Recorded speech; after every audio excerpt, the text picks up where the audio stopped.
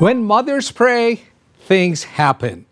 I want to share with you a story that will encourage you, especially if you're a parent, to pray for your children. This story of Marzi, a mother in Iran. Her son had an accident 10 years ago. He had his teeth broken, face disfigured, and he was in coma for 1 month.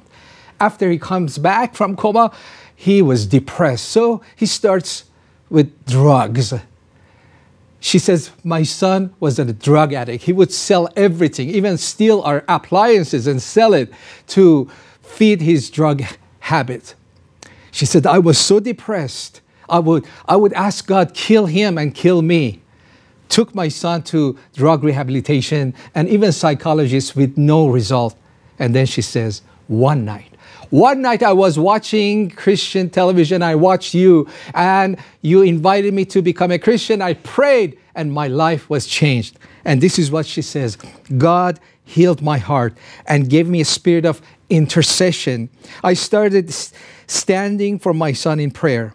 With hope and confidence, I would pray, God, you were his father before I became his mother. Have mercy on him. I prayed for 2 years. Every night after he went to bed, I would go to his bedside and pray for him.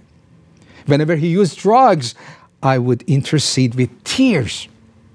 After 2 years of prayer, God answered my prayers by appearing to my son in a dream. The next day, when he was telling me about his dream, he was so happy and excited, and his eyes were full of light. He prayed with me that day to accept Christ. He was set free from drug addiction instantly. Later, God gave him a Christian wife. Today, we have a house church meeting in my home with my son, daughter-in-law, grandchild, and others. My son's face, now listen to this, my son's face is still disfigured. But when he smiles, I see Jesus smiling. I thank God daily that he changed my life and set my son free.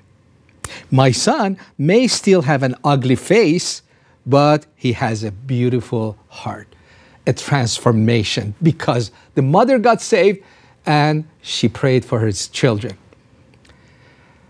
You may have children who are not walking with God or may not even be saved.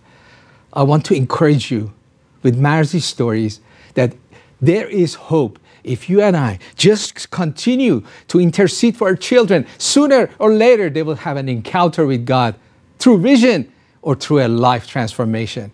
Let me pray for your children and our children. Lord, I thank God that you have given us children. Lord, we have burdens when our children are not walking with you or when they don't even know you.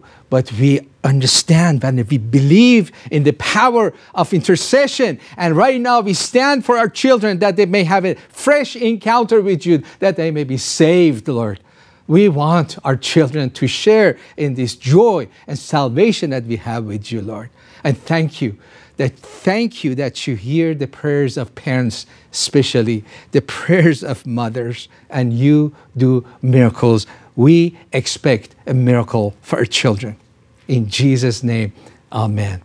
I hope you're encouraged. I want to thank you especially for standing with us to share the gospel with people like Marzi. You know, when a mother gets saved, usually the whole family gets saved. And not just gets saved, she plants a church in her home. God bless you.